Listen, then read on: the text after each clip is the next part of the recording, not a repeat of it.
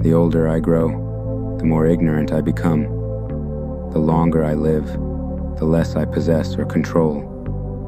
All I have is a little space, snow dark or glittering, never inhabited. Where is the giver, the guide, the guardian? I sit in my room and am silent. Silence arrives like a servant, to tidy things up while I wait for the lies to disperse. And what remains to this dying man, that so well prevents him from dying? What does he find to say to the four walls? I hear him talking still, and his words come in with the dawn, imperfectly understood.